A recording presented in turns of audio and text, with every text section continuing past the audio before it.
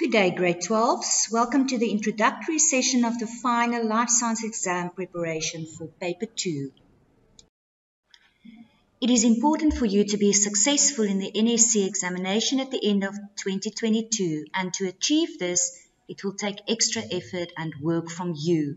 We have taken time to prepare this kit to enable you to achieve this goal in life sciences. This document has been prepared as study material for the final examinations for Grade 12 Life Sciences. The materials have been arranged in such a way that studying can be undertaken topic-wise. Within each topic, core notes have been included according to the 2021 examination guideline document. Questions were selected such that the core concepts and core skills are assessed and practiced.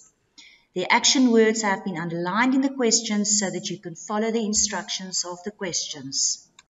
For the different topics for Paper 2 will be as follows. DNA Code of Life, 27 out of the 150 marks. Meiosis, 21 marks. Genetics and Inheritance, 48 marks.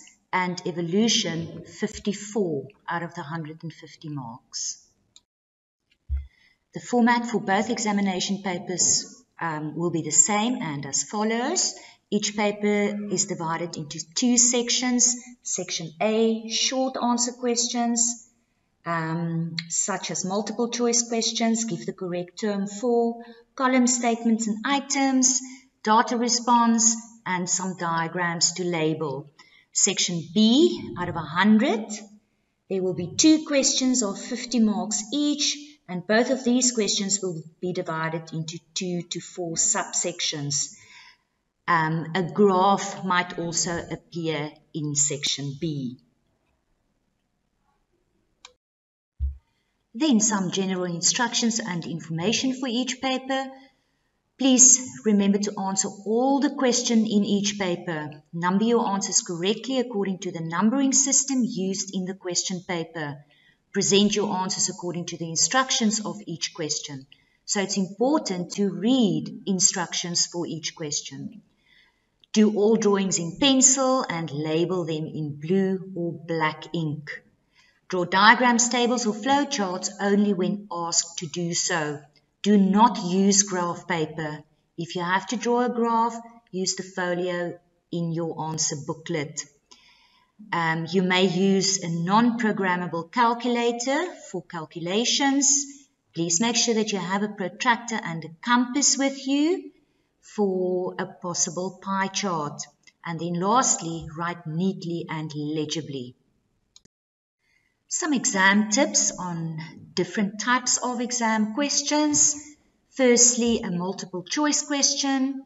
Typically, various options are provided as possible answers. You have to choose the correct answer and write only the letter A to D next to the question number in your answer book. When answering a multiple choice question in section A, read through the question very carefully.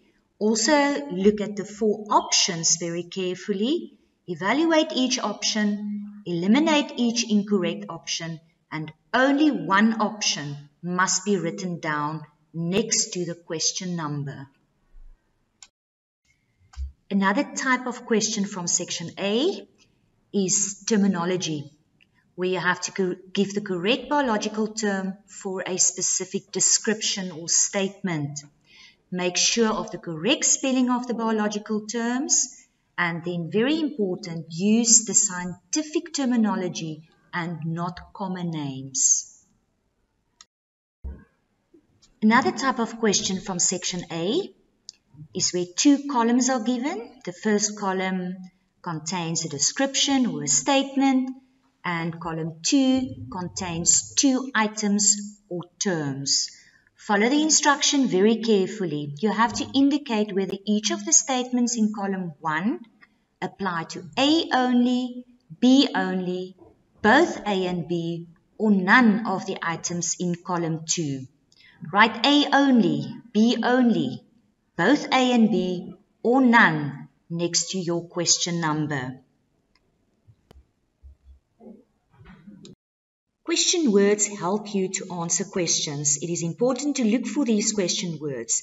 These are words that tell you what to do, and you use them to correctly understand what the examiner is asking. Use these words when answering questions. In this first example, it says, give only the letter. Follow the instruction to the T here. Typically, a diagram will be given, a question relating to that diagram, but the key words here, give only the letter.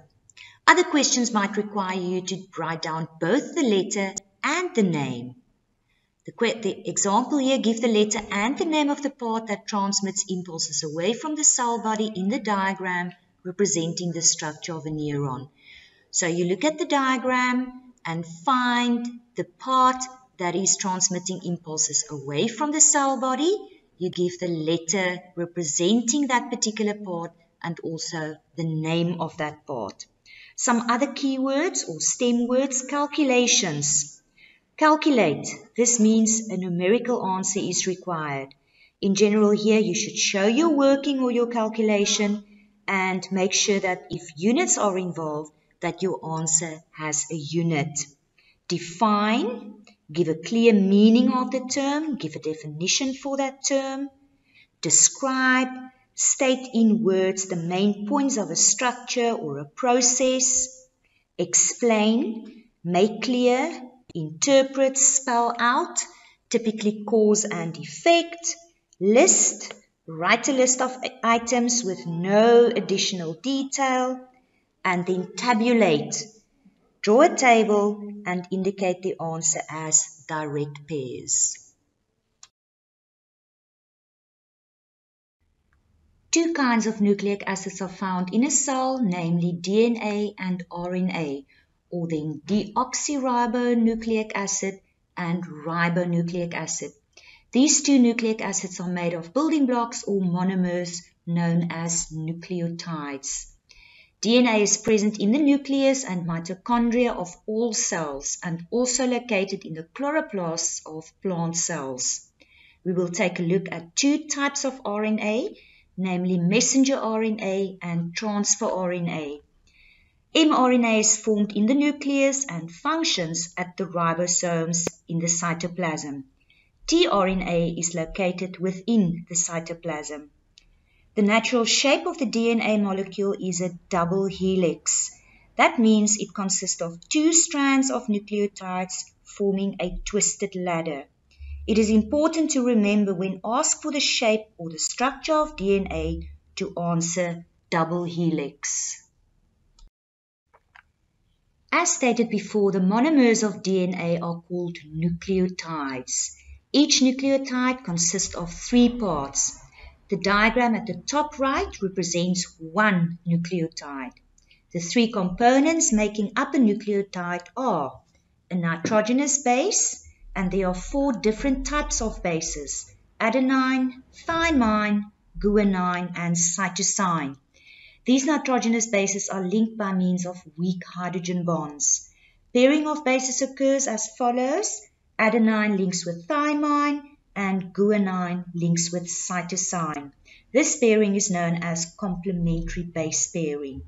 The second part is a sugar, and in the case of DNA, that sugar is known as deoxyribose.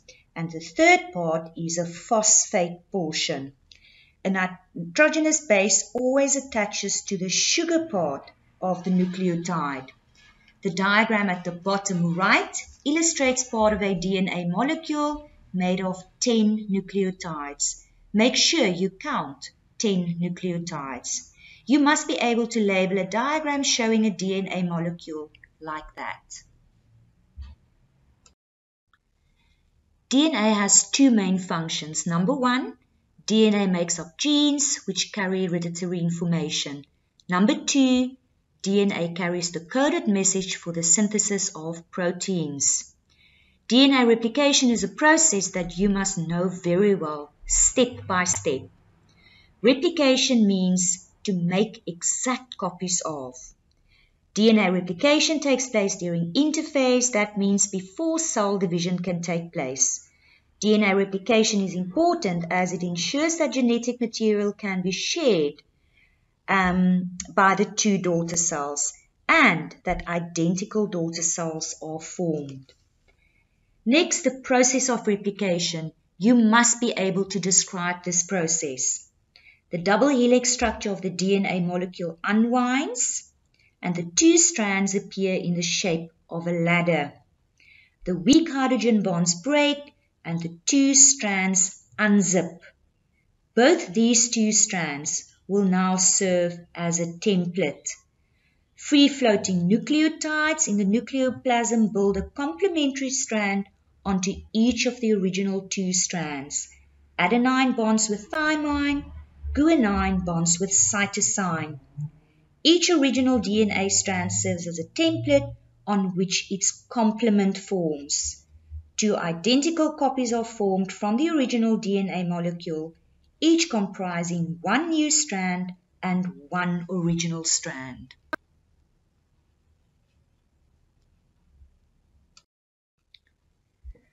When DNA is extracted from body cells, that DNA is prepared, arranged, and the barcode pattern is obtained. These patterns of bars coincides with the sequence of base pairs that a person inherits from his or her parents. The nitrogenous base sequence of a child is a combination of the bases of the mother and the father. This barcode pattern is known as a DNA profile. Each individual has his or her own unique DNA profile except for identical twins. DNA profiling is used to identify crime suspects in forensic investigations, as proof of paternity, and also to identify dead bodies and relatives. Skin, blood, saliva, semen, or even hair is often collected at a crime scene, and these samples can then be used to extract and analyze DNA. Below is an example of DNA profiling during a crime scene investigation. The bars of the DNA profile found at the crime scene are the same as the bars on the DNA profile of suspect 2. Therefore, suspect 2 is guilty. Let's look at an example question on DNA. The diagram below represents a portion of a DNA molecule. You can see there it has a ladder shape, so it's untwisted.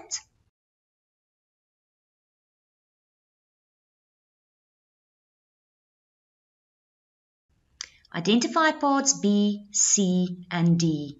B refers to one nitrogenous base, C refers to the phosphate group, and D refers to the weak hydrogen bonds joining two nitrogenous bases. 1.2, monomer A. Monomer is a building block. If you look at A, you'll see it's made up of three components. There's a phosphate group, there's a sugar, and a nitrogenous base. Those three components make up a nucleotide. So 1.2A is a nucleotide. Number 1.2B, name one organelle in a cell where DNA is located. You're only required to mention one. Nucleus is an option. You can also answer mitochondria, or you can also answer chloroplasts. So any one of those organelles. 1.3, how many nucleotides are shown in the diagram? So it's important that you know what a nucleotide is. Just to recap, a nucleotide is made up of a phosphate, a sugar, and a nitrogenous base. If you count the nucleotides within this diagram, hopefully you'll get the correct answer, which is 8.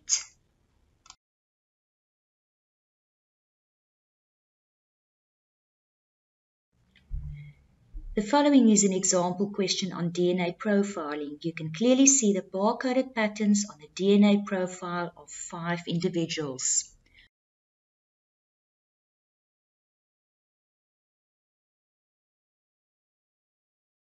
Question 4.1. Identify the technique shown above. This is, of course, DNA profiling. 4.2. Which male is the biological father of the child? So you have to identify the biological father of the child. First, you're going to compare the bars of the child with the bars of the mother and see which ones they share. The child's second, third, and last bars correspond with the bars of the mother. Now you look at the remaining bars of the child, which are the first, the fourth, and the fifth bars, and check which of the males have bars overlapping with these bars of the child. And that brings you to male 3.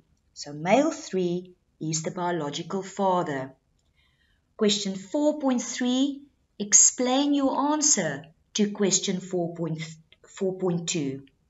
So you have to explain how you got to male 3 as the biological father. So you first compared the bands or the bars that the mother and child have in common, and then check which of the males have the rest of the bars in common with the rest of the child's bands, which is of course male 3. Question 4.4. State 2 other uses of this technique. Other uses, in other words, other than determining paternity. We have touched on this earlier. DNA profiling can also be used in forensic investigations to identify crime suspects. It can be used to identify dead bodies and also to identify relatives.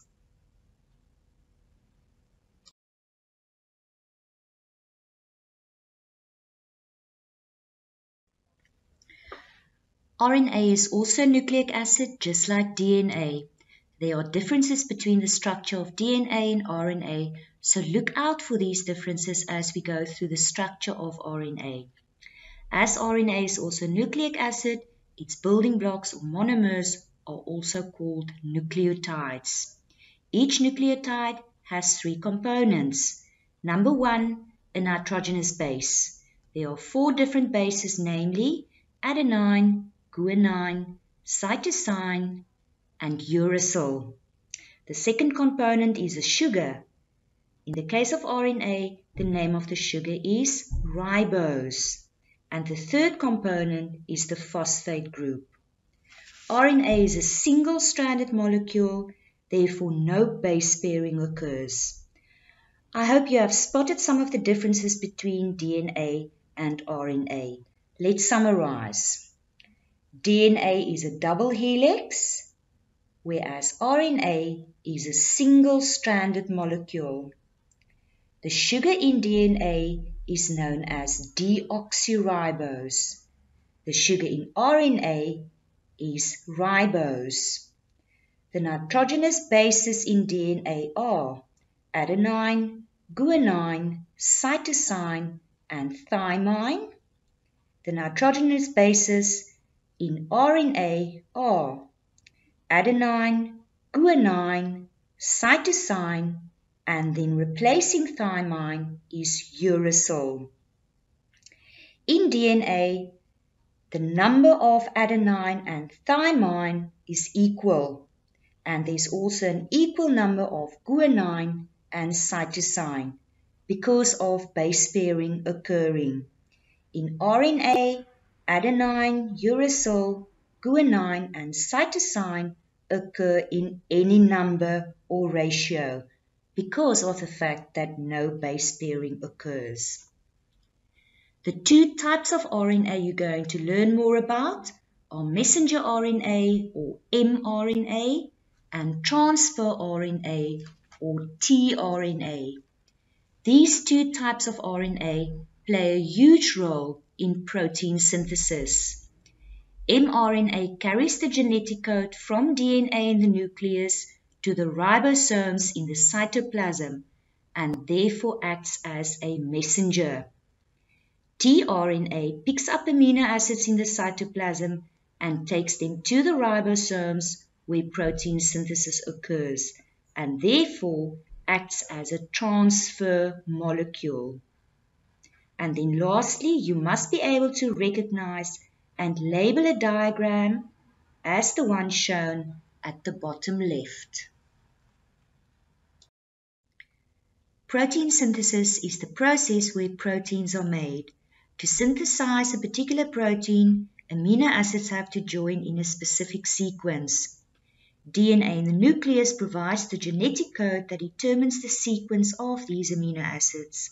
The process of protein synthesis occurs in two main steps. Number 1, transcription of DNA within the nucleus, and then step 2, translation of RNA to proteins occurring at the ribosome in the cytoplasm.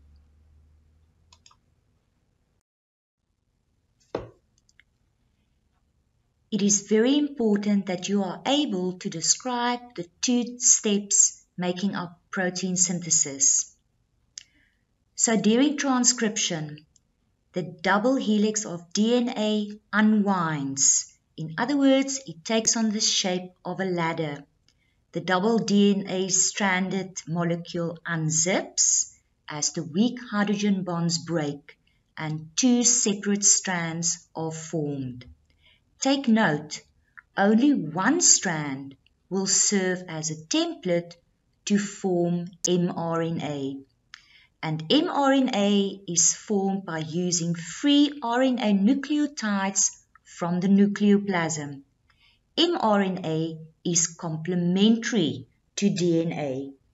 If the base triplet on the DNA is CCA, the codon on the mRNA will be GGU. Cytosine binds with guanine and uracil on mRNA binds with adenine on DNA. Remember, in RNA, thymine is replaced by uracil. mRNA now has the coded message for protein synthesis, and mRNA takes this message to the ribosomes in the cytoplasm by leaving the nucleus through the nuclear pores.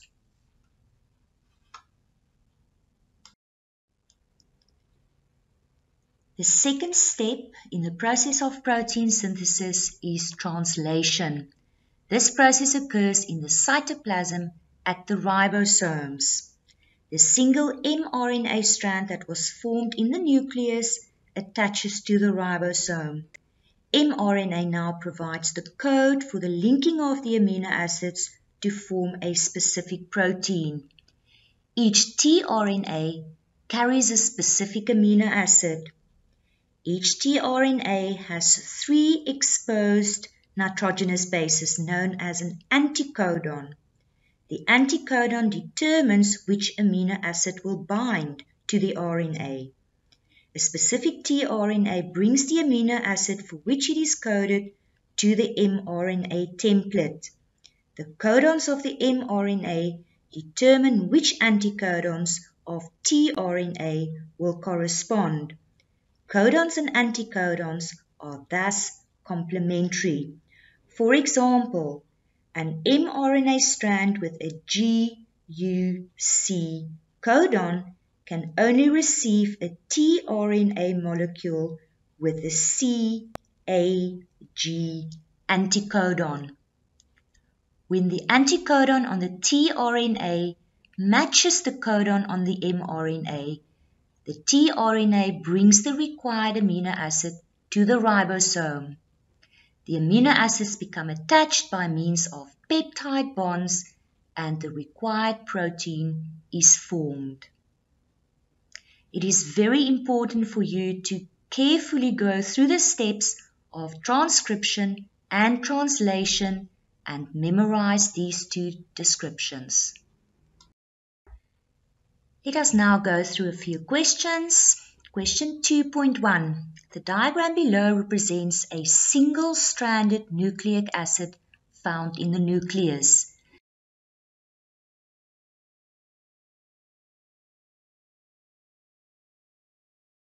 They're giving you a clue there.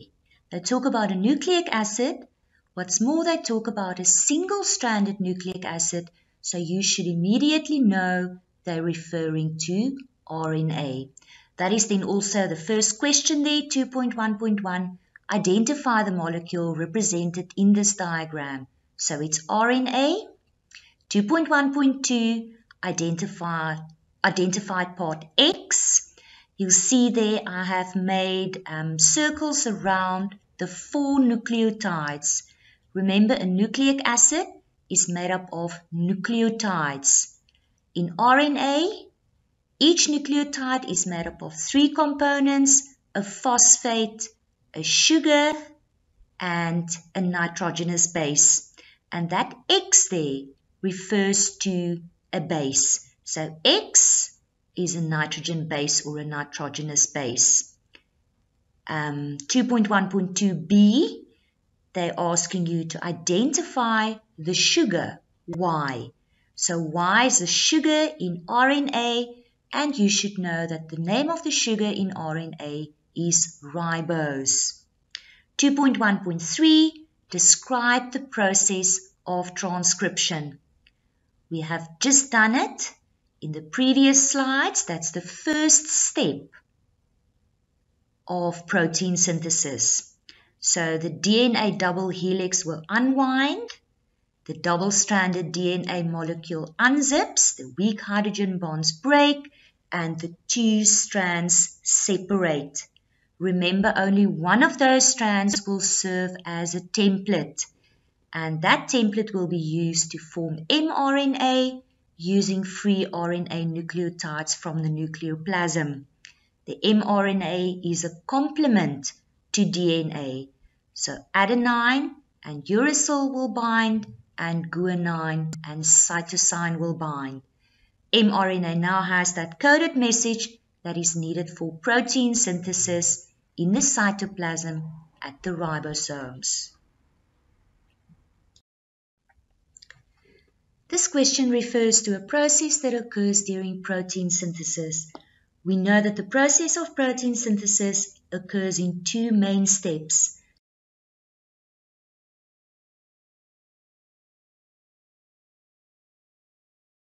Remember, transcription takes place in the nucleus and translation takes place at the ribosomes. The first question there identified the above process. Okay, this is translation. Why translation? If you look at B, the molecule represented by B is mRNA. mRNA already received the coded message from DNA and has left the nucleus. It brings that code out into the cytoplasm at the ribosomes. Those structures labeled C, those are tRNA molecules, bringing forth the required amino acids. And those are things happening during translation. So this process represents translation. 3.1.2, identify organelle A. As you know or should know, translation happens at the ribosome. So the organelle involved here is the ribosome. Molecule B is that single-stranded mRNA molecule. The bond at E, look where E is found. Those amino acids are being joined by the bond at E. And 2 amino acids are joined by means of a peptide bond. 3.1.3, give only the letter. Read carefully what the instruction is, the letter of the molecule that carries the amino acid. That is tRNA, but you're not going to name the molecule. You're going to give the letter representing the tRNA, and that is C. The letter of the molecule that is copied from DNA, that is mRNA, and mRNA here is represented by B. The monomer or the building blocks of proteins, those are the amino acids, those square blocks carried by tRNA, so D represents an amino acid.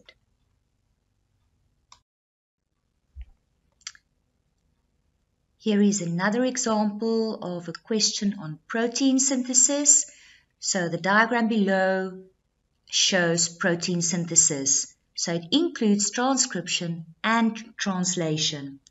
Alright, let's look at what they're giving us within this diagram. There's a double-stranded molecule represented by A, so that must be DNA, and then that DNA molecule untwists and unzips, and then one of those strands acts as a template to form B.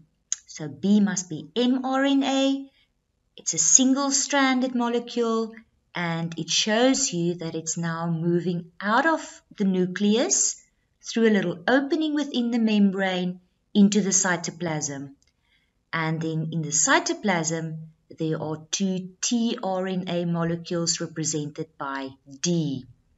Right, let's look at the questions. Identify structure C. Structure C is that opening within the nuclear membrane. So C is a nuclear pore. Molecule D, we've identified that as a tRNA. tRNA has 3 exposed bases known as an anticodon, so that must be tRNA. 4.1.2, name molecule A. We've identified that as DNA because of its double helix structure. And then molecule B is a single-stranded structure that was built onto one of the templates of A, so B must be mRNA. 4.1.3, tabulate 2 differences. I've highlighted tabulate there. Follow the instruction, so you have to put these differences in a table. And the differences must be between the monomers of molecules A and B, the 2 molecules in question 4.1.2. So you have to tabulate any 2 differences between the building blocks of DNA and mRNA. Read very carefully. They don't ask you for differences in structure. They specifically want you to tabulate differences in the nucleotides of A and B. Right, the first difference. In DNA, the sugar is deoxyribose, and in RNA, the sugar is ribose. Another difference lies within the nitrogenous bases. DNA has thymine as one of the 4 nitrogenous bases, and RNA has uracil as one of the 4 nitrogenous bases. So those are 2 differences. You'll see that it's for 5 marks. So 4 marks will go for the 2 differences, and then the 5th mark will go for the table. So if you have these differences in a table, you will get that 5th mark. 4.1.4, describe the role of A in transcription. So what role does DNA play within the transcription process? Remember, transcription is the first step within protein synthesis. Right, so the DNA double helix unwinds, it then unzips, and then the 2 strands separate. Only one of these strands will act as a template to form mRNA.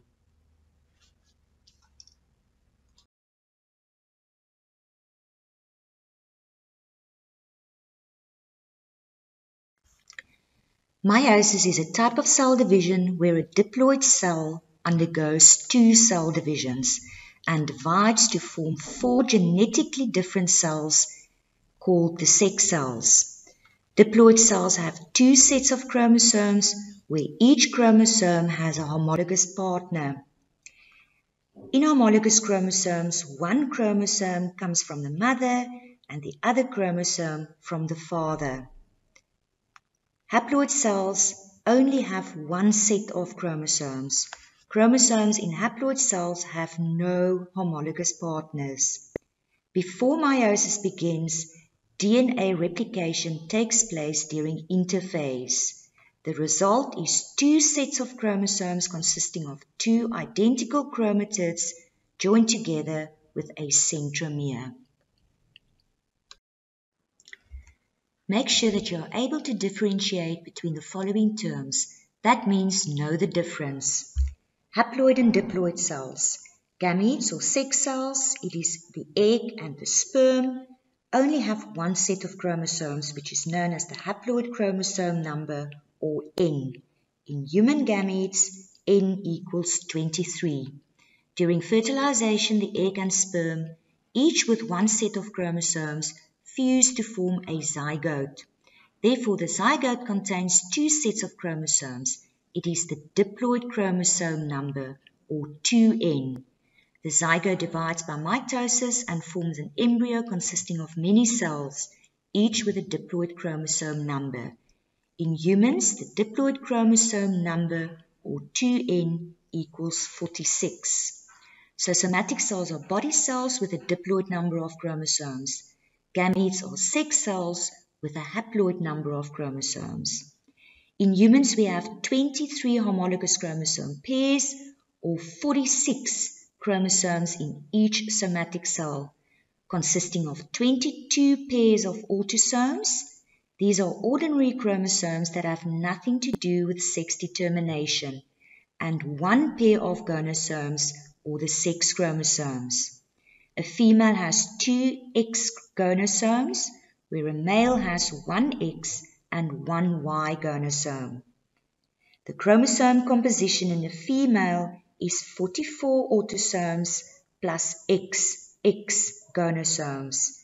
The chromosome composition in a male is 44 autosomes plus XY gonosomes. Meiosis only occurs in reproductive organs. Mitosis is the division of somatic cells. New cells with the same chromosome number are formed during growth, repair of damaged tissues, and asexual reproduction. Meiosis takes place during the formation of sex cells. In human males, meiosis takes place in the testes through a process known as spermatogenesis to form haploid sperm cells. In human females, meiosis takes place in the ovaries through a process known as oogenesis to form haploid egg cells or ova. In plants, meiosis occurs in the anther of the male reproductive organ to produce male gametes, and also the ovary of the female reproductive system to form female gametes. A cell undergoing meiosis will divide twice. The first division is meiosis 1 and the second division is meiosis 2. Before meiosis takes place, the cell is in interphase, during which DNA replication takes place. At the end of interphase, each chromosome will consist of 2 chromatids joined by a centromere. This process takes place to double the genetic material so that it can be shared by the new cell arising from cell division. During meiosis 1, genetic material is exchanged and homologous chromosome pairs separate. The chromosome number is halved. Meiosis 2 proceeds like normal mitosis, where the 2 chromatids of a duplicated chromosome separate from each other. Both meiosis 1 and 2 have the same 4 phases: prophase, metaphase, anaphase, and telophase.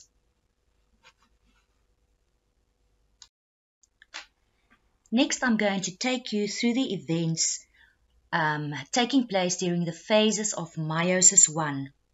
Matrix, it is very important to know the events taking place in each phase and also to recognize, identify, and label diagrams representing these phases. Let's see what happens during prophase 1. The chromatin network condenses and chromosomes become visible. The homologous chromosomes arrange themselves in pairs. The nuclear membrane and nucleolus start to disappear. Chromatids from each homologous chromosome pair touch at points known as chiasmata. The chromatid segments break off and are exchanged at the chiasma. This process is known as crossing over, and it results in the recombination of genetic material between maternal and paternal chromosomes. The centrioles start moving to opposite poles, and spindle fibers develop between these centrioles to form the spindle. Next up is metaphase 1.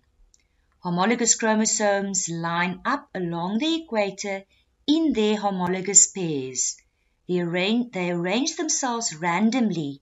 It is in no set pattern. We talk about it as random arrangement of chromosomes. So they line up in the middle of the cell, metaphase, middle. Then moving on to anaphase 1, A for away. The spindle fibers contract and pull each chromosome of each chromosome pair to opposite poles of the cell. So the homologous chromosome pairs separate, moving away from each other during anaphase 1. And then lastly, telophase 1.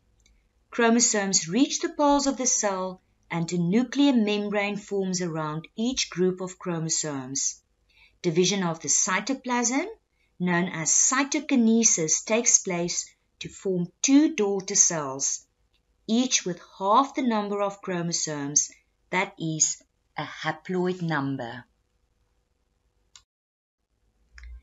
During meiosis 2, each cell formed during meiosis 1 will now divide again. During prophase 2, spindle fibers again form between the poles in each cell. Each chromosome is made up of two chromatids and a centromere, so the chromosomes are still duplicated. During metaphase 2, individual chromosomes line up at the equator in a single row.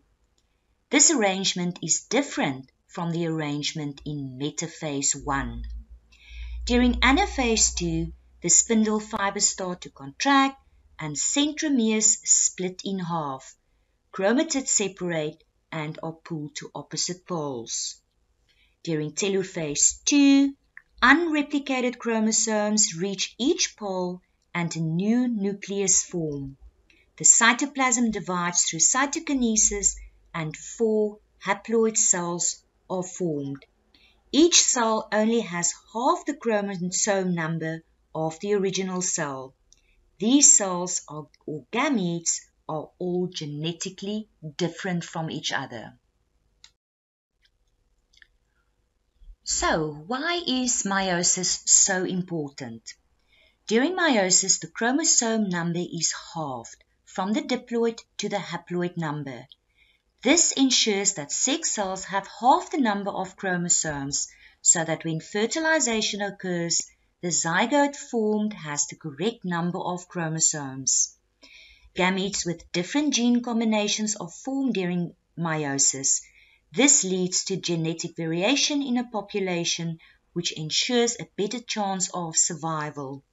Genetic variation is made possible through crossing over, taking place during prophase 1, and also the random arrangement of chromosomes at the equator during metaphase 1 and 2. So, to summarize the importance of meiosis, meiosis ensures chromosome number is halved, and meiosis introduces genetic variation. Right, next we're going to look at some example questions. This diagram represents a cell during cell division.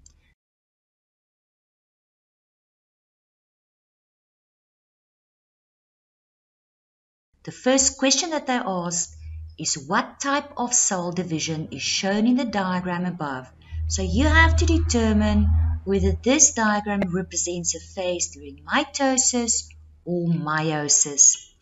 If you look at the cell, you will notice that the chromosomes are duplicated, and the duplicated chromosomes are arranged in homologous pairs. So this can only be meiosis 1. Number 2.2, identify the phase represented by this diagram. So one of the phases during meiosis 1, which one is represented by this diagram. You can clearly see that the chromosomes are arranged at the equator. So that must make you think of metaphase immediately. Metaphase for middle. And what's more, they are arranged in homologous chromosome pairs. So that means this diagram represents metaphase 1. Question 2.3. Give the letter or letters that represent or represents the letter only. A, the structure that moves or pulls the chromosomes or the chromatids to the poles during cell division. That is, of course, the spindle fiber, and the spindle fiber is represented here by the letter B. 2.3b, the part that is responsible for forming the spindle fibers, that is the centriole, and the centriole is represented by letter F.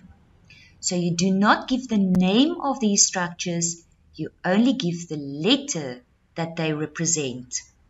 2.3c, two chromatids that are identical. If you look at these chromosomes, chromosome at the top right-hand corner, those two chromatids D and E look exactly the same. Crossing over hasn't taken place yet, and the one chromatid has made a copy of itself during DNA replication. So D and E are the two chromatids that are identical. Question 2.4. How many chromosomes will be found in each daughter cell at the end of this cell division?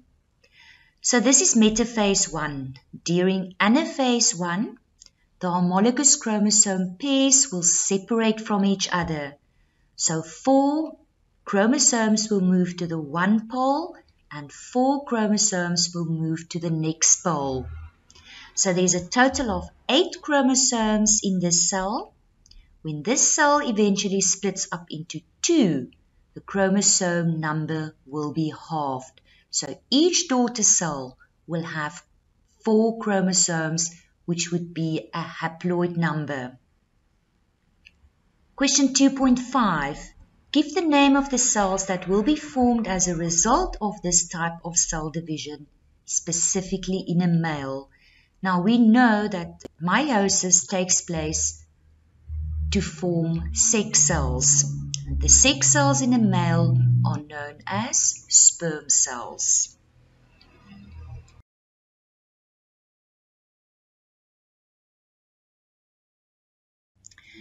Let's look at another example of a question on meiosis. The diagrams below represent different phases of meiosis in an organism. 3 diagrams are given. Before you start attempting the questions, carefully look at the information given by each diagram and try to figure out which phase is represented. In diagram 1, there are 2 chromosomes. Both chromosomes are still duplicated. In other words, the chromosome is made up of 2 chromatids joined by means of a centromere. There are no homologous chromosome pairs. Crossing over already took place because the chromatids making up a duplicated chromosome are not identical. The centrioles are still in the process of moving towards opposite poles. So this looks like prophase 2. If you look at diagram 2, the homologous chromosome pairs are arranged at the equator. So that is a clear indication that it must be metaphase 1. Looking at diagram 3, the chromosomes are unduplicated, so the chromatids have already separated and have moved away from each other to opposite poles. A for away, this diagram must represent anaphase 2. Right, let's look at the questions. Identify the following parts.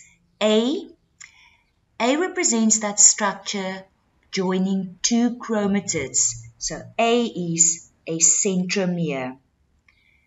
B refers to 2 duplicated chromosomes. in a pair. So that must be a homologous chromosome pair. C refers to that spindle fiber contracting and pulling the chromatids apart. So C is a spindle fiber. Moving on to question 3.2, identify the phase represented in diagram 3. We've already identified diagram 3 as anaphase 2. Write down the numbers of the diagrams to show the sequence or the order in which these phases occur.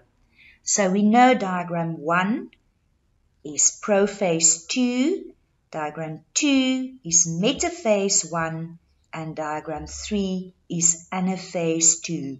So the order in which these phases will occur would be metaphase 1, prophase 2, and then anaphase 2.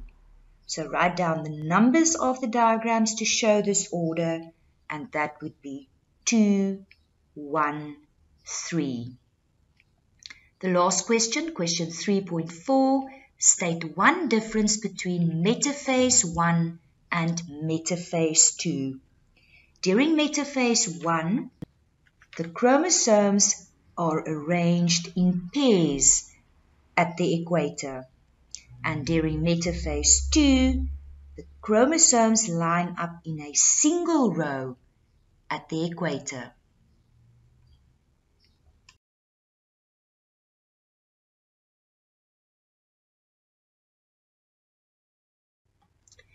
This topic contains quite a few new terms and concepts that you have to familiarize yourself with in order to understand, interpret, and do genetic crosses.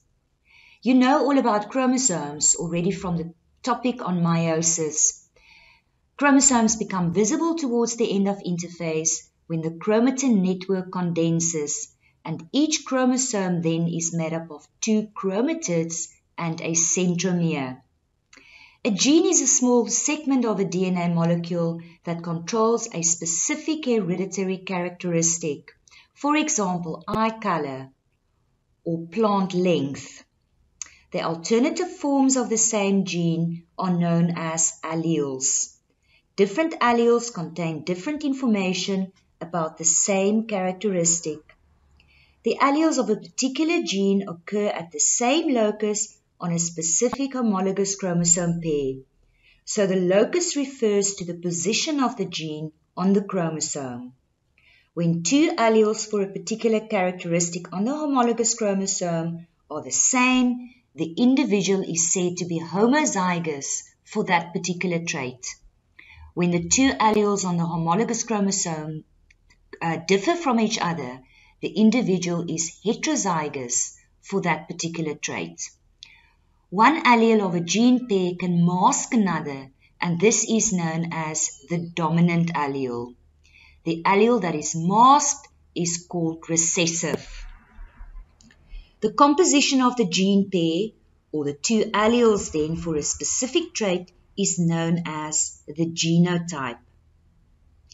An organism's genotype is represented by 2 letters.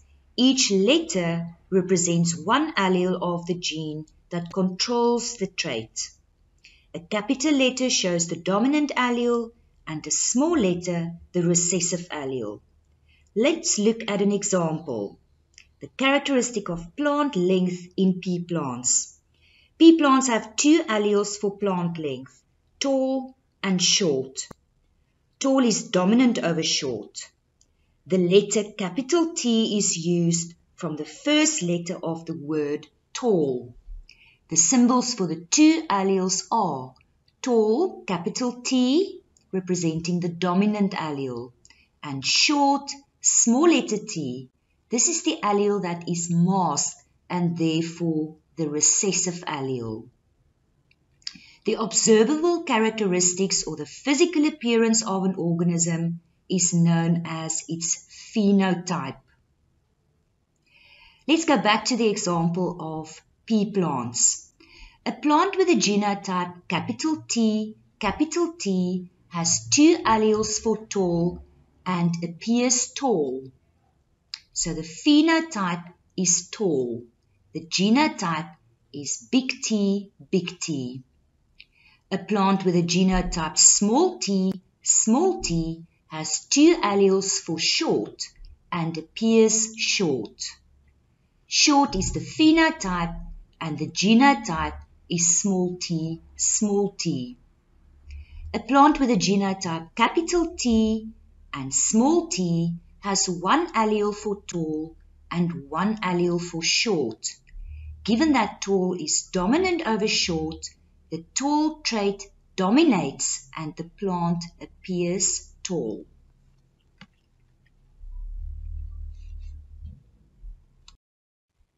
Take note, grade 12s, a paper 2 question paper will contain a genetic cross, so it is very important that you practice this template very well. By following this template, you will already have earned 2 marks for stating P1 and F1 and also meiosis and fertilization. We will practice this template for a genetic cross in the next slides. A monohybrid cross is a cross involving only one characteristic. Mono means one.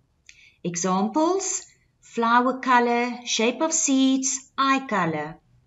Complete dominance refers to a cross where the dominant allele masks or hides the expression of the recessive allele in the heterozygous condition. Now let's practice a genetic cross. Read through the question very carefully. In dogs, rough hair, represented by a big H, is dominant to smooth hair, represented by a small h. A heterozygous rough-haired dog is mated with a smooth-haired dog. Represent a genetic cross to show the phenotypic ratio of the puppies.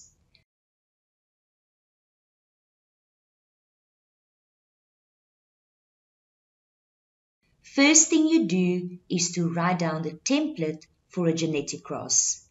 Go back to the question and identify the phenotypes of the parents. Remember, phenotype refers to the physical appearance.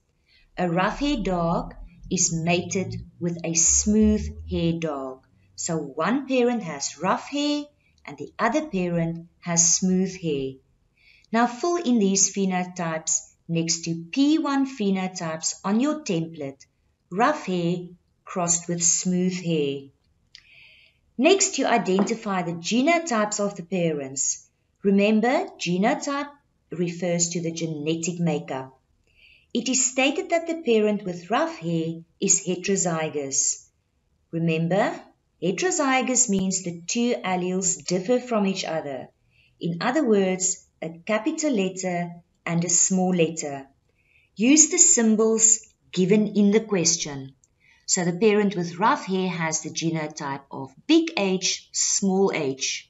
Fill that in on your template next to genotype under rough hair. The other parent shows the recessive trait and can therefore only be homozygous.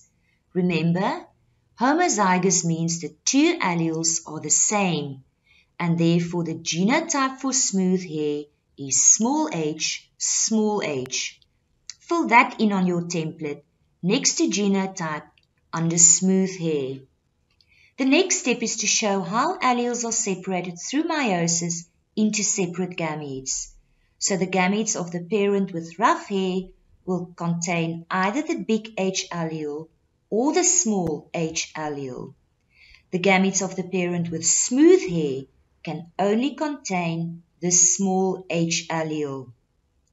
The next step is to use the Punnett square to show that fertilization is taking place. Indicate all combinations of gametes from the one parent with the gametes of the other parent to show the possible genotypes of the F1 generation. This F1 generation will have 2 big H, small h, and 2 small h genotypes. Next, you interpret the phenotypes of all the possible genotypes from this cross. Big H, small h will show a phenotype of rough hair, and small h will show a phenotype of smooth hair. Therefore, the phenotypic ratio is 2 rough hair to 2 smooth hair, or simplified, 1 rough hair to 1 smooth hair. The percentage chance of these two parents having a rough-haired puppy is 50%, but there is also a 50% chance of having a smooth-haired puppy. Let us look at another example. In rabbits, black fur is produced by the allele big B and white fur by the allele small b. The table below shows the genotypes of some rabbits. Rabbit 1, big B, rabbit 2, big B, small b, rabbit 3, small b. Use a genetic cross to show the percentage chance of rabbits 1 and 3 having offspring with white fur. Remember, the first thing you do is to write down the template for a genetic cross, and then to identify the phenotypes and genotypes. You have to cross rabbit 1 and 3. The genotypes of these rabbits are given.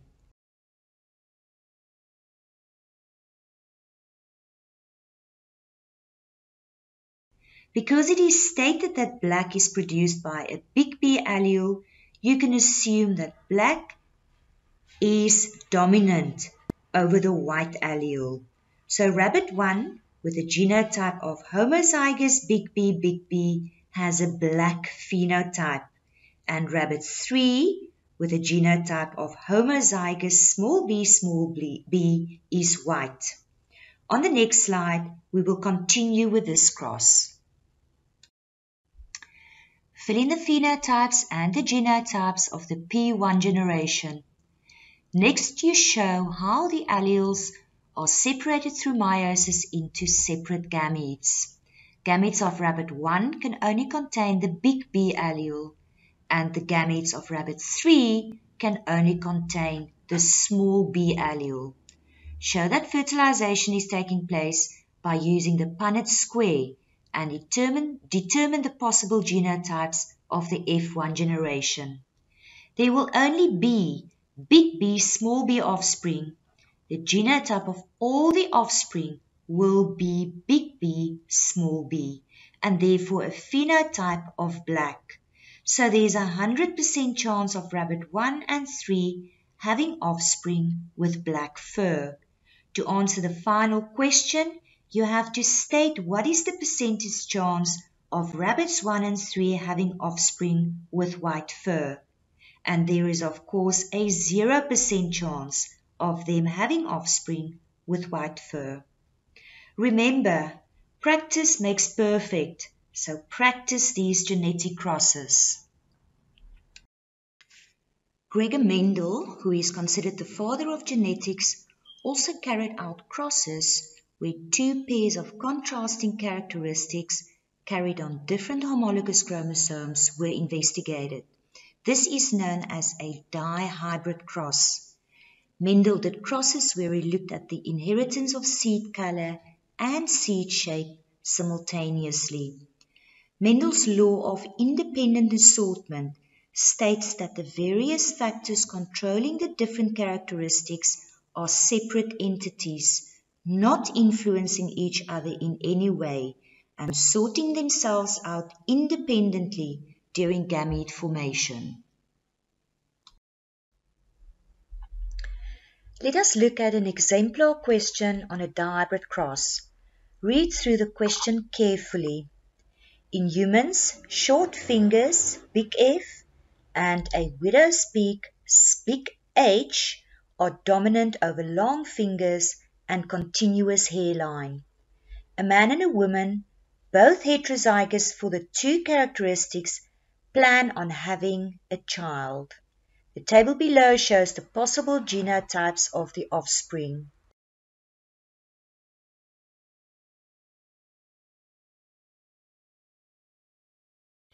So the two characteristics that are mentioned are length of finger and shape of hairline.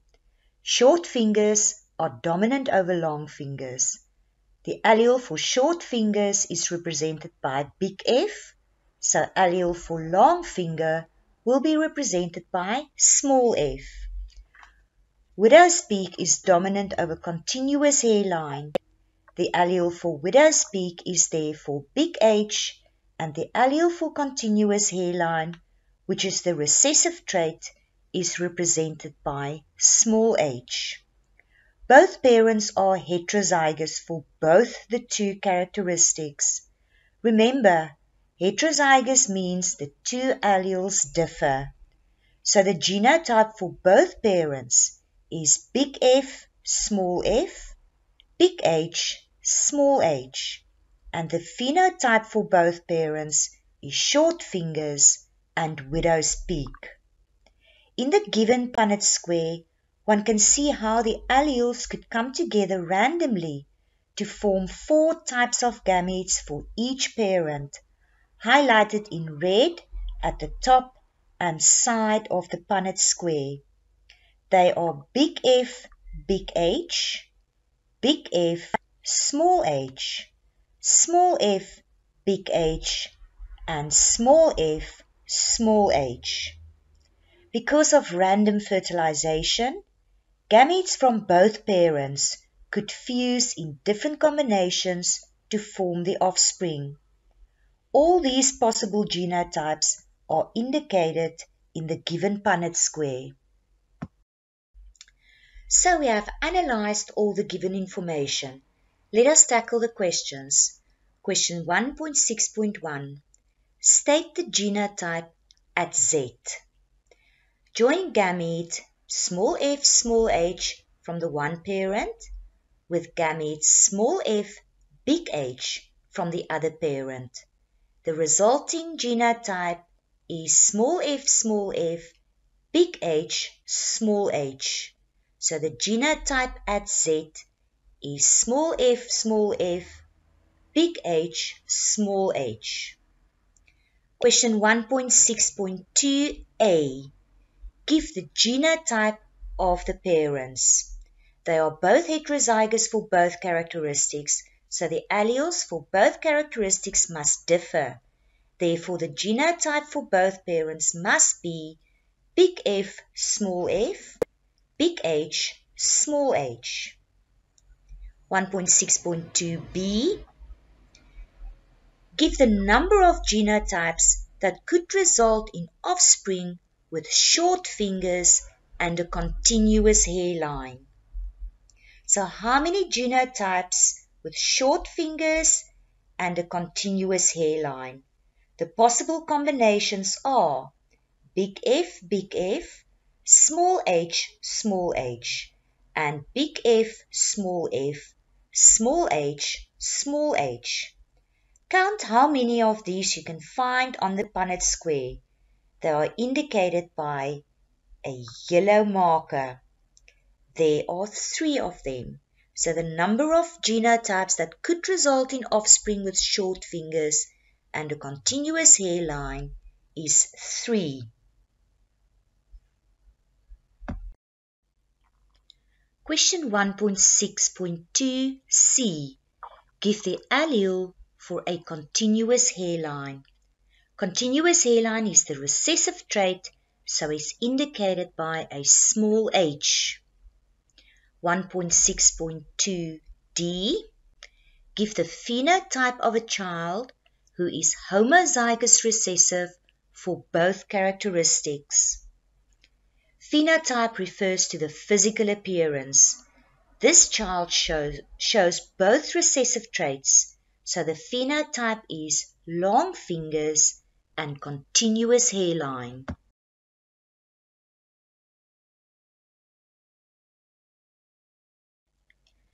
A pedigree diagram is used to study the inheritance of characteristics in a family over a number of generations.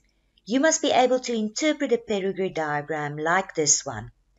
This pedigree diagram shows inheritance of eye color in humans over 3 generations of a family. Brown eye color, big B, is dominant over blue eye color, small b. The squares represent males and the circles represent females. The horizontal line between a square and a circle shows that they have mated. A vertical line from the horizontal line shows the offspring of the parents. So Joshua and Ronelle are the parents of Sarah and Peter. Veronica and Peter have 5 children. Use the given key to determine the phenotypes and genotypes of all the individuals. Joshua, John, and Jack are males with blue eyes. Blue eye color is recessive, so the genotype of those 3 males is small b, small b. Peter and Frank are males with brown eyes. Brown eye color is dominant, so their genotypes could be big B, or big B, small b. But Peter has children with blue eyes, so one recessive allele must have come from parent Peter, so Peter's genotype must be big B, small b. Frank has a blue-eyed mother, Veronica, with a genotype small b, so Frank got a big B from Peter, his father, and a small b from his mother, Veronica. So Frank's genotype can only be big B, small b. Ronelle has brown eyes. There is too little information to determine whether she has the genotype big B, or big B, small b. So you have to give both options if asked for her genotype.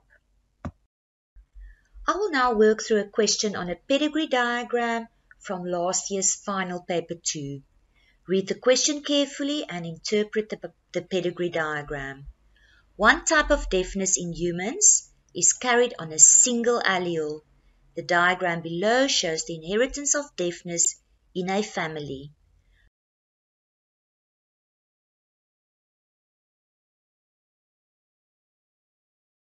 Question 2.4.1. How many generations are represented in this pedigree diagram?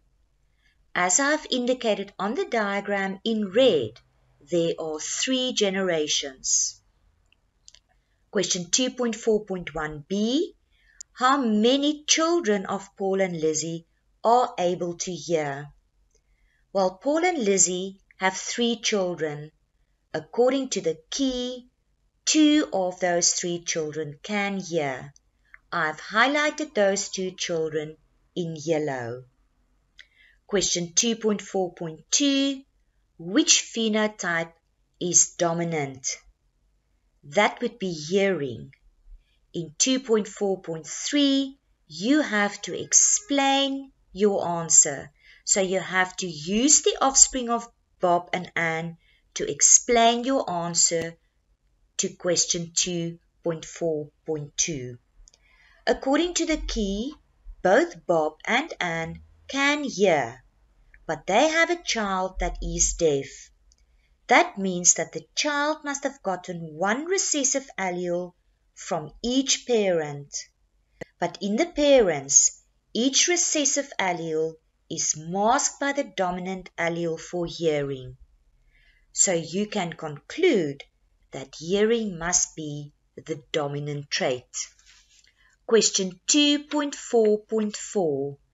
Use the letter big A to represent the dominant allele and the letter small a for the recessive allele to give all the possible genotypes for a hearing individual.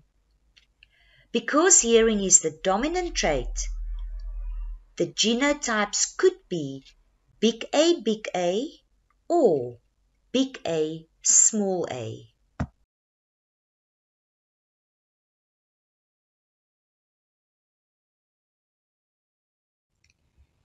Evolution is a general term that may be defined as change over time.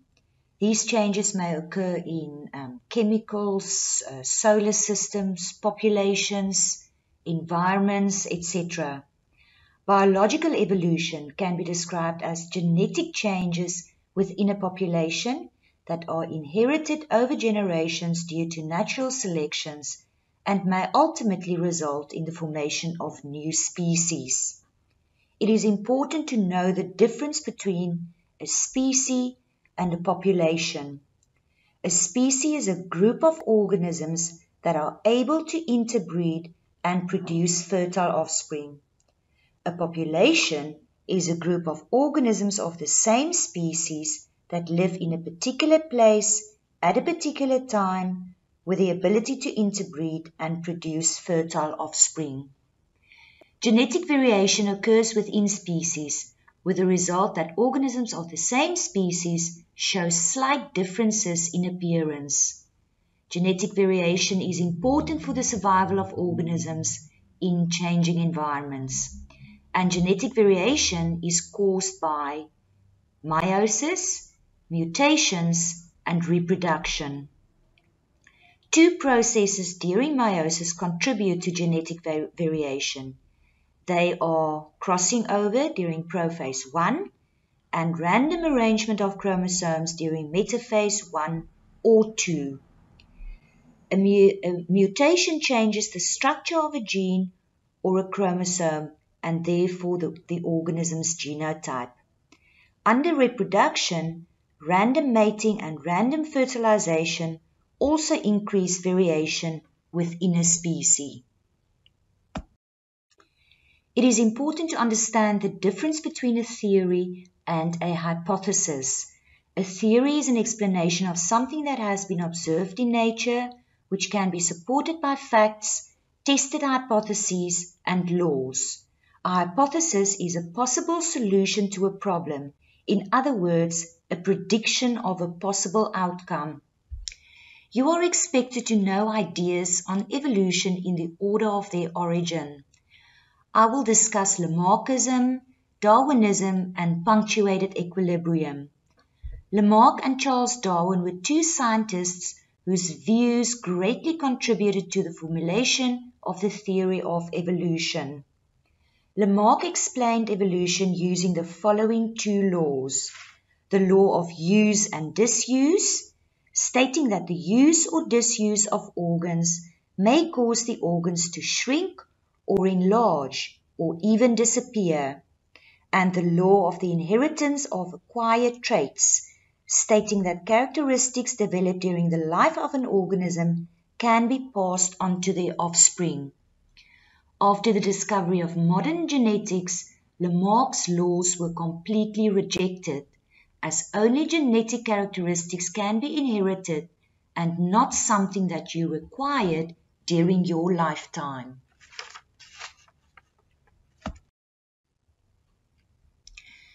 Darwin explained evolution in terms of natural selection, which states the following. There is a great deal of variation among members of the same species. Some organisms have favorable characteristics which enable them to cope with challenges in the environment, and they survive, produce, and pass on this favorable allele to their offspring. Organisms which do not have favorable characteristics to cope with challenges in their environment die. The next generation will have a higher proportion of individuals with a favorable characteristic. Study this description of the theory of evolution by natural selection very well. Punctuated equilibrium explains the long periods in the fossil record where species remained unchanged.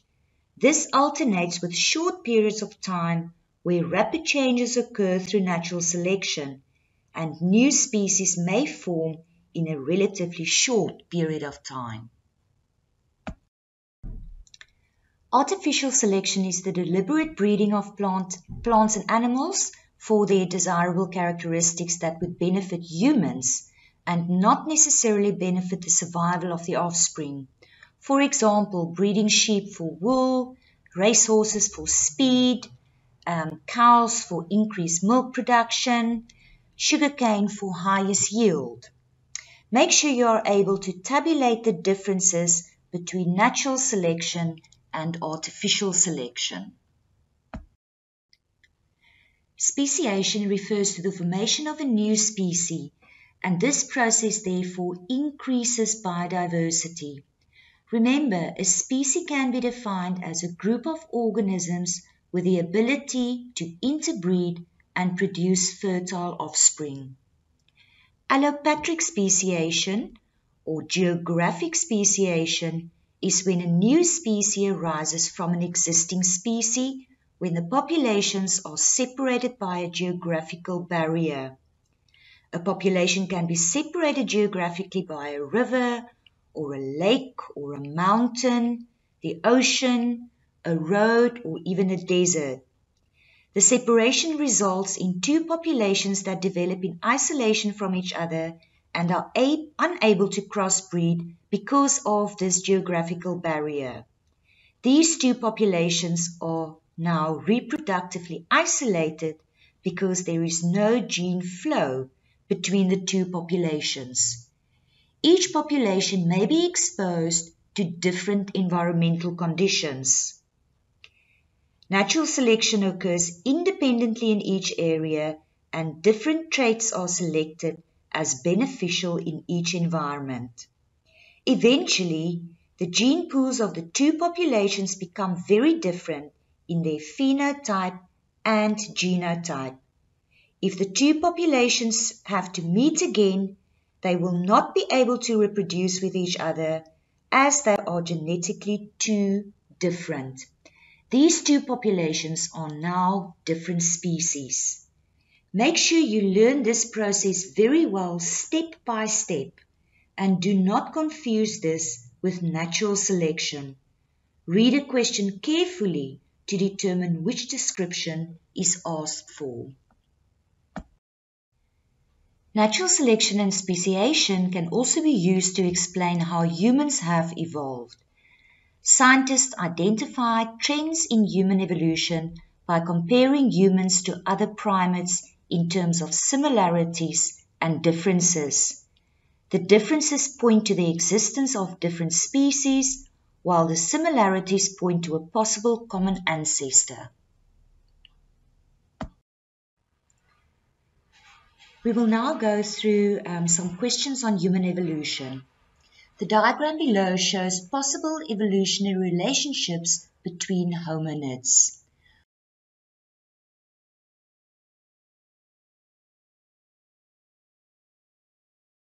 What is this type of diagram called? This is a phylogenetic tree. A phylogenetic tree refers to a branching diagram that shows lines of evolutionary descent of different species from a common ancestor. I made a little green dot showing the common ancestor of all the species in this phylogenetic tree. All the branches are branching off from that point.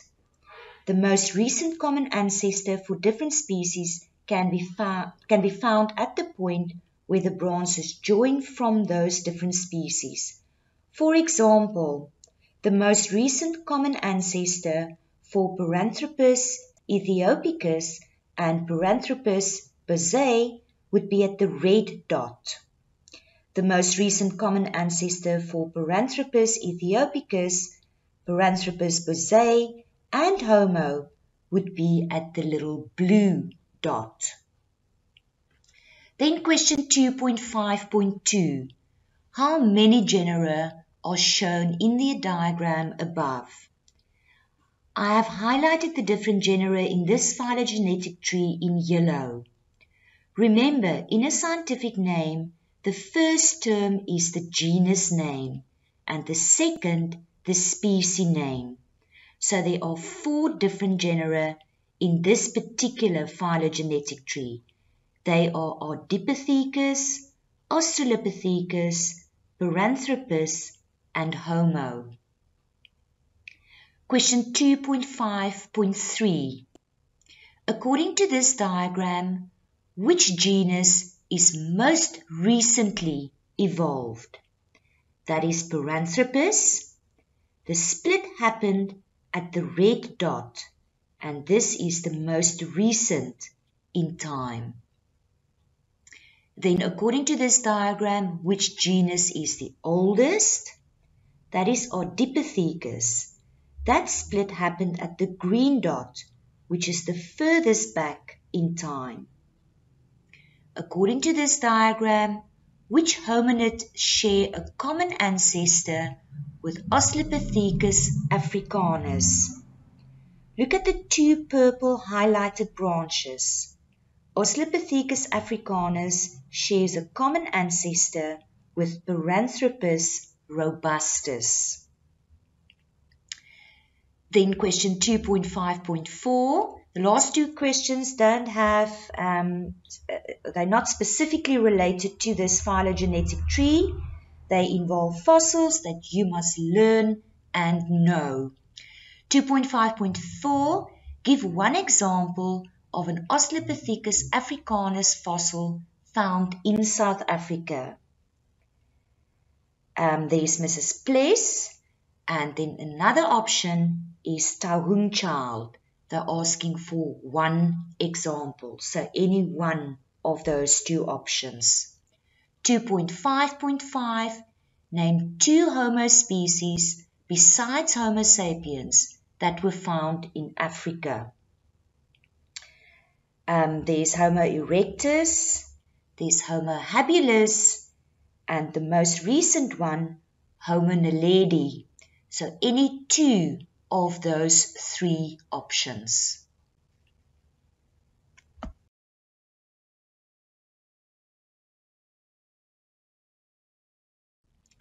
Humans share the following characteristics with other primates.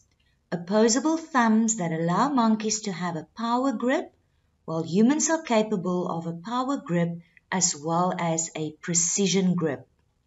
Long arms that rotate freely, as shoulder joints allow movement in all directions. Naked fingertips and toes, ending in flat nails instead of claws. Stereoscopic vision as the eyes face forward, providing depth of field or 3D vision. And then brain centers that process information from hands and eyes are enlarged.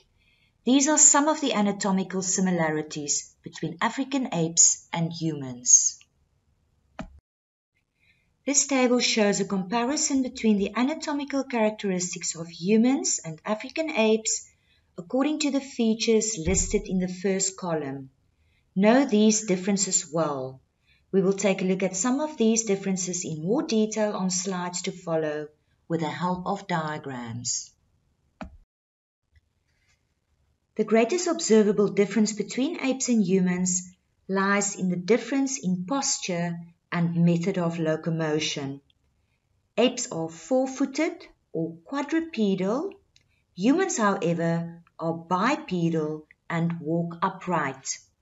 In bipedal humans, the foramen magnum shifted to a more forward position so that the skull rests on top of the vertebral column and the eyes face forward. In quadrupedal apes, the head is positioned in front of the vertebral column with the foramen magnum in a more backward position. Some advantages of bipedalism include upright bodies exposed to a smaller surface area to the sun, which reduces risk of overheating while hunting or escaping predators. Upright bodies also expose a larger surface area to air currents, which cause cooling and reduces dependency on water. And then hands are also free to use tools, prepare food, carry the young, hunt or fight. Vision extends further over the tall grass to find food or avoid predators. The cranium of apes is small and elongated and contains a small, less developed brain. Humans have a more rounded skull with an enlarged cranium which contains a large, highly developed brain. The more complex human brain gave rise to well-developed hand-eye coordination, which helped in the making and use of tools, the capacity for language, and also the use of fire. The human vertebral column is S-shaped for flexibility and shock absorption. The vertebral column of apes is C-shaped. The palate in apes is narrow and rectangular. In humans, the palate became wider and more curved. The curved palate of modern humans aided the development of speech. The size of teeth decreased with the course of evolution. Apes have large prominent canines that are larger than other teeth. In apes, there is a large gap known as the diastema between the incisors and the canines. It provides space for the protruding canines on the opposite jaw so that the mouth can close. The human canines are the same size as the other teeth, and the diastema disappeared completely over time. Apes have large protruding jaws without a chin. Their jaws protrude beyond the upper part of the face, which results in a sloping face. Humans have a narrow, flat face with rounded jaws and a protruding chin. The forehead appears more vertical as a result of the larger cranium that contains a larger brain. Apes have prominent cranial and brow ridges for attachment of well-developed chewing muscles. Male gorillas have the most prominent cranial ridges of any of the living hominids. The cranial and brow ridges are completely reduced in humans. The human pelvic girdle has become larger, shorter, and wider to support the greater weight due to the upright posture. The pelvic girdles of apes are long and narrow. Let's do some questions again. Humans and African apes share many characteristics, yet each is a distinct species. Name 5 characteristics that humans share with African apes. In other words, similarities. These are some of those similarities. They both have opposable thumbs, long upper arms, freely rotating arms, eyes to the front for stereoscopic vision, flat nails instead of claws, parts of the brain processing information from hands and eyes are enlarged, a larger brain, eyes with cones for color vision. So choose 5 and learn them very well. The next question, describe how each of the following structures are different between humans and apes. And first of all the spine. So how does the spine differ in humans and apes? In humans, the spine is S-shaped, and in apes, the spine is C-shaped. How does the pelvic girdle differ between humans and apes? The pelvic girdle in humans is short and wide. The pelvic girdle in African apes is long and narrow. Right then, question 3.3.3. Explain the significance of the changes to the teeth of humans that show progression in evolution. Now, this is a slightly higher order question. Look at the STEM word there. Explain the significance. It's for 4 marks. So you have to state what the change was and then also why there was this change. So the canines changed from large to smaller, larger in apes to smaller in humans. So that's the change. Why this change? Eating raw food to eating cooked food. So there are your other 2 marks. So from larger teeth to smaller teeth, eating raw food to cooked food.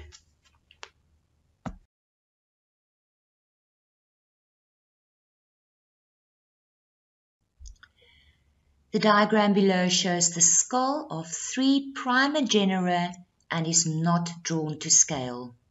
Question 1.4.1. Name parts B and C respectively. Structure B there refers to the cranium. It's the top part of the skull. And C is a brow ridge. You can see it's very prominent in that genus. Question 1.4.2. Name the type of teeth that is larger in genus 3 compared to that of genera 1 and 2. Those are, of course, the canines. The canines are much larger in genus 3 than in 1 and 2. Question 1.4.3. Give only the numbers 1, 2 or 3 of the skull or skulls that, and then they give you descriptions. Look at the stem word there, give, and only the number. Okay, so the number of the skull that most likely belongs to a bipedal primate. And there are 2 of them, genus 1 and also genus 2. So 1 and 2 are most likely belonging to a bipedal, an upright primate. B has the largest brain size, that would be 2.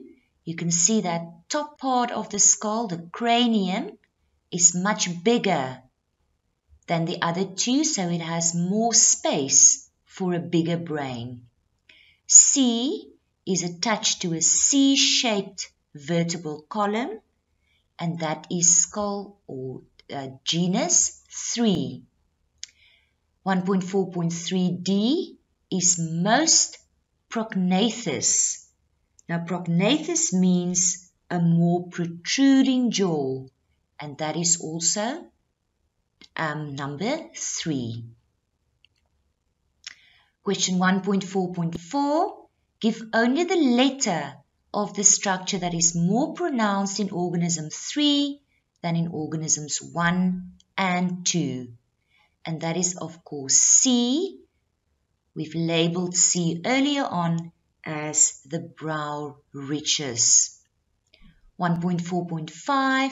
Give the correct sequence of the organisms 1, 2, and 3 from most primitive to most evolved. And that sequence would be 3, 1, 2.